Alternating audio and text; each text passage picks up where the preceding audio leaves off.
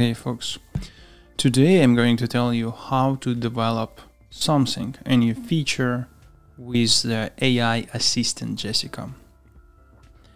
Jessica is an AI assistant that's specifically designed to work as a code developer and develop together with you.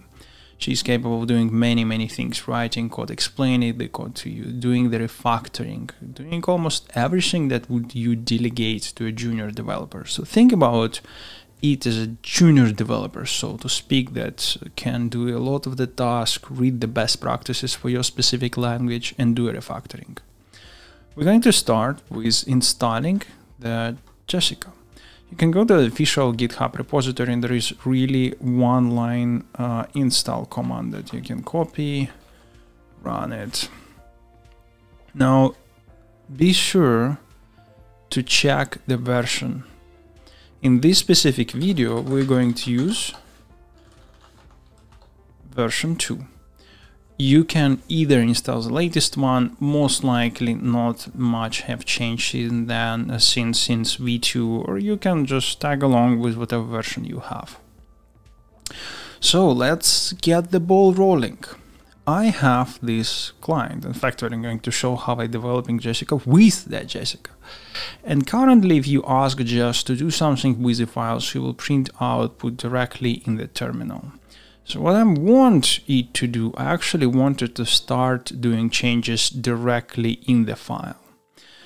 I have the main Go file where everything effectively happens, where that's the file that processes CLI commands from the user. And okay, so let me now use the commands. Jess has subcommand file.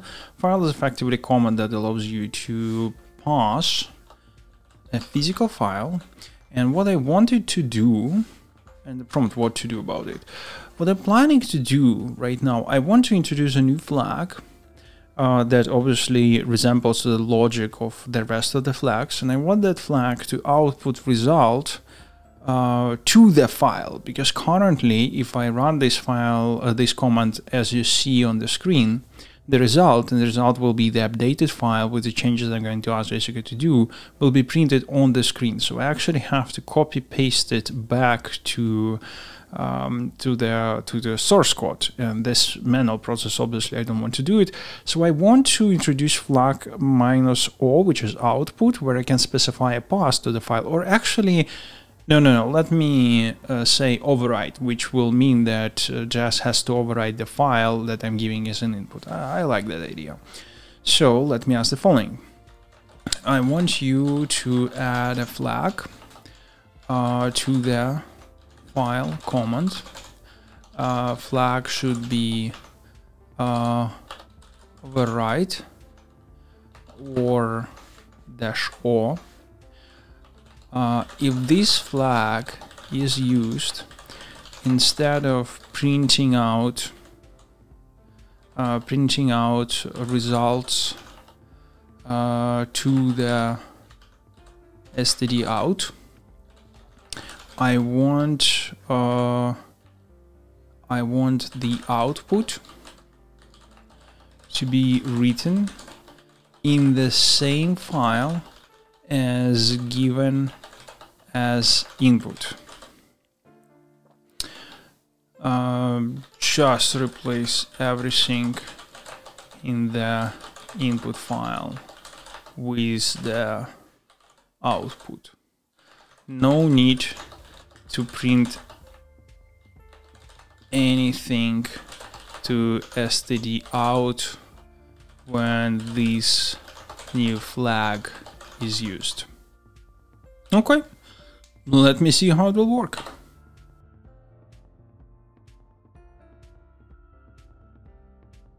Okay, so this is effectively a new code. Let me copy paste, and this is what I was speaking about. You see, it's outputs everything to stdout, which is fine, but you have to copy paste. Now we can see that we have changes. Let's look at the specific div. Okay, so this is a specific div, and this div is exactly when we asking Jess to do either or, override, explain the factor. So it's a right place. And as you can see, she added the Boolean flag override. As I ask her, -o is short, write output and the same in file instead of std_out. I like the description, and here's a logic. If override is specified, write file pass, byte answer, and if obviously error, we return the error. Otherwise, we just print the answer, return nil. I like it.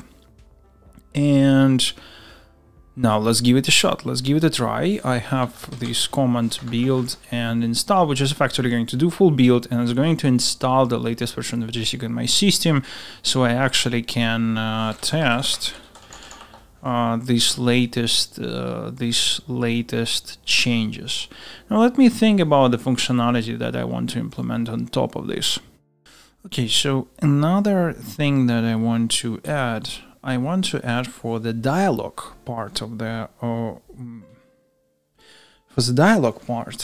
that Jessica can perform. I want it to have a system message. So when you sending data to ChatGPT API, you can provide a system message that effectively designated as a special message designated for context. You can specify name of the assistant, what the assistant is doing, and I obviously been procrastinating to do it in quite some time because technically it's working fine, but it still would be nice to give a personality to the assistant.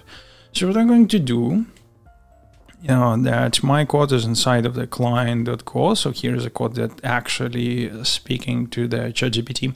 First of all, I'm going to show you the explanation function. It's a special function just that can have a file as an input and explain to you what's going on in this file.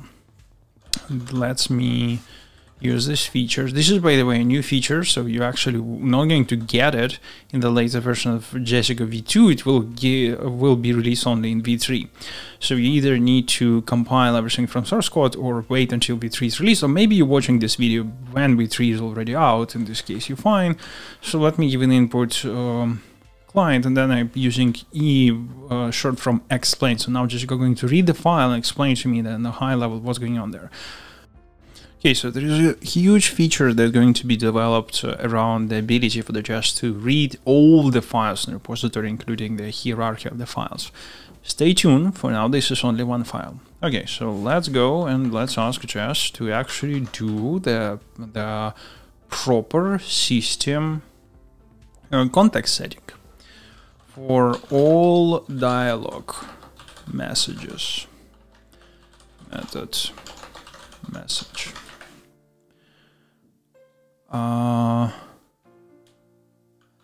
And random message. I want you to add a system message that sets the context of the dialogue. It should be prepended as the first message.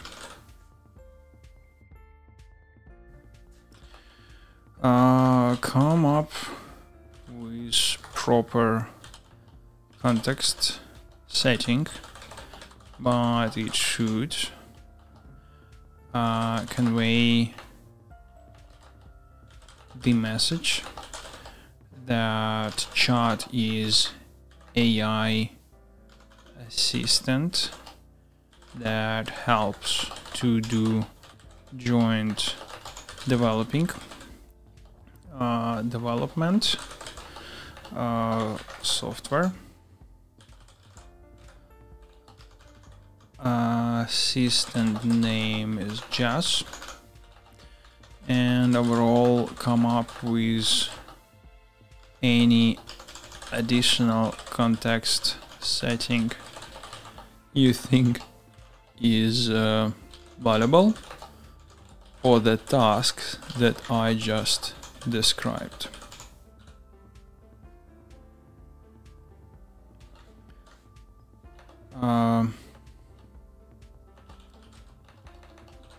In other words, think about Jess as your friend developer with whom you do development. Okay, let's see. Oh, no, stop. The whole idea that this time I wanted this to be in overwrite mode, because I do want to overwrite the initial file. That's what we just have developed as a feature together with you folks. Okay, so let's see if our feature works.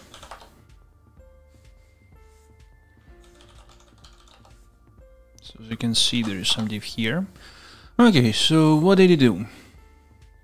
Context message, create new message. This is context setting message.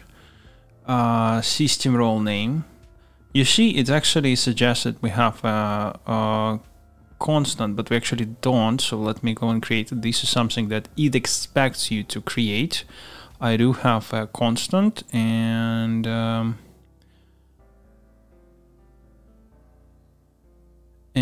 inside of the models, yeah. Oh, there is a system role name. Interesting. You see, I didn't even know that. You are now chatting with Jess, and a developer assistant helps. Oh, I honestly don't like them. There are several things that I actually don't like here. And first of all, that it's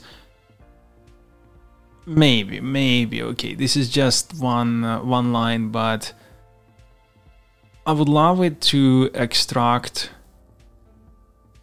I would love it to extract this to a constant. So let me ask her to do exactly that. And after that, we can actually move to the next task, final task for the day, playing with versioning. Okay, so let me ask her to, can you extract system context message that's been copy pasted in 3 places to a proper constant variable. Also, it sets context for the user. Actually, no, that I will fix myself. Let her just do the development job. I can do the rest. Okay, so let's see. Perfect. So system context message is now. I honestly don't like this specific context, but what can you do? Okay, here we go. You're now chatting now. You are AI developer. Your name is Jess.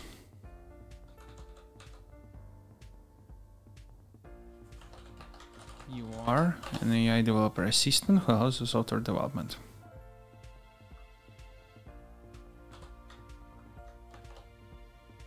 Okay, that's fine.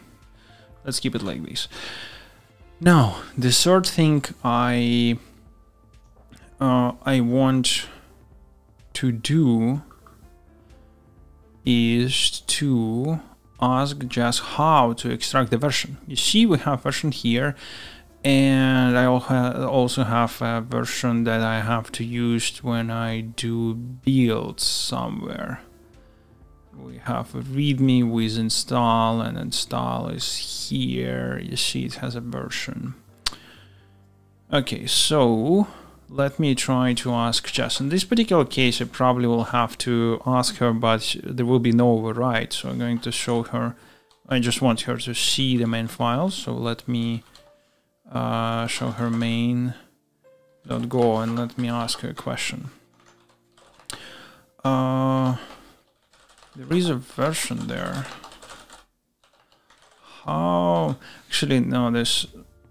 So here is the thing. When this specific problem will show the file, but actually going to ask Jess to generate the output file, which is important because in this particular case I don't want her to generate output file. So let me use another part of the Jess, and since we did some changes, I want to use development version.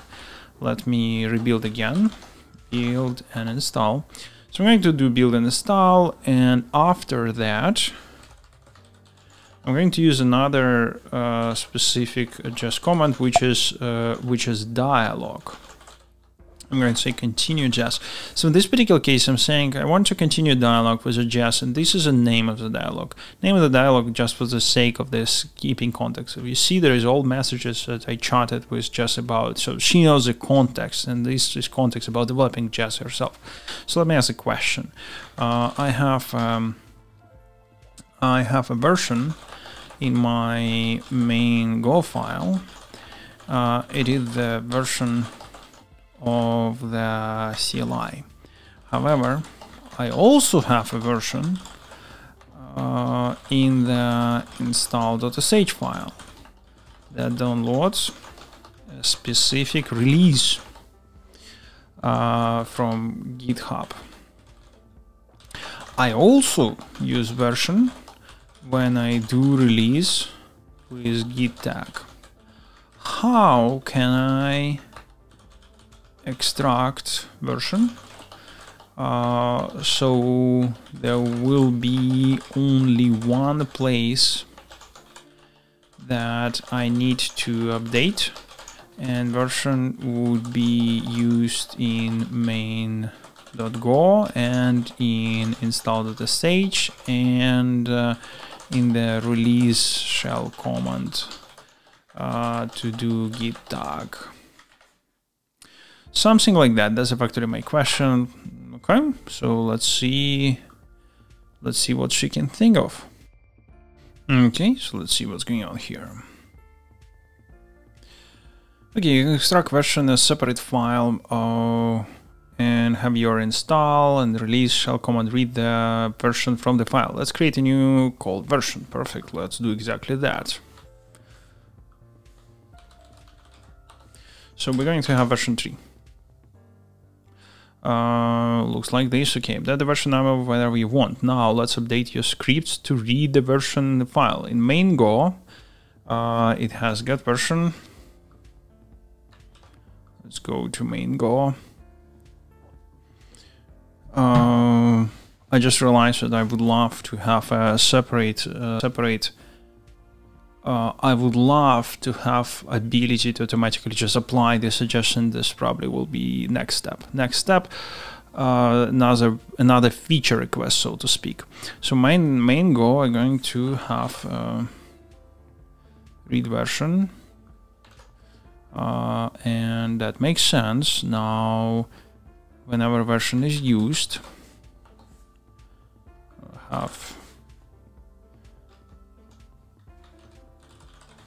I already kind of don't like this because where is the file version will be in your install for the release shell.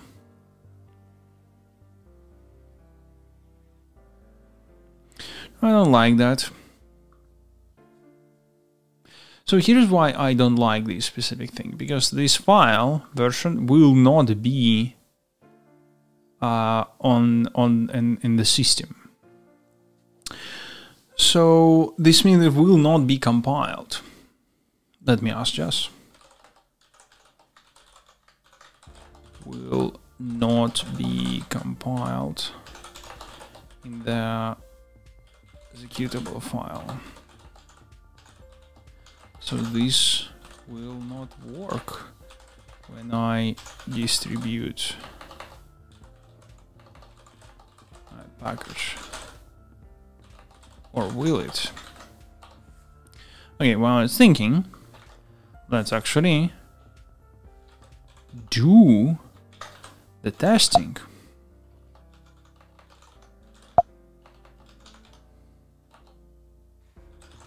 Nothing prevents us actually to do the build, because we already don't have a version here. So we actually can do build and install.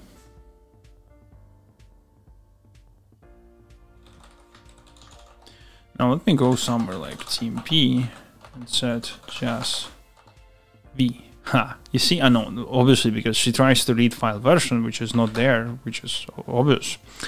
Okay. So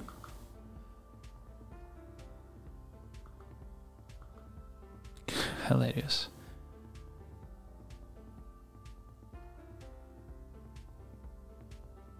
Ooh, I like that. So you see, it says version. I like that.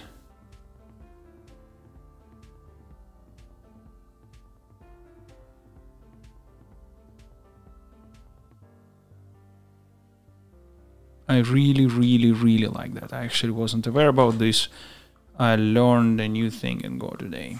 So we'll have version unknown, right? So this thing is not required at all. Now we have here just version. I like that. I really didn't know that you can do that. Now, obviously, we can go to our bash script. Where is our build script? So this is our build. Side of the build, we will set. Okay, so you're doing the version now. Now we can set this flag here. Sorry, that flag is actually should go to build. So we have build. We will put flag here. I really want to simplify this, and I will simplify this, and I will show you how. Why should I bother, right? Now we have a version. By the way, let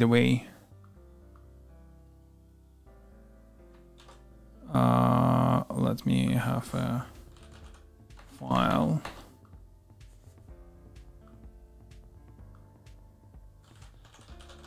Release.sh, which obviously will be this.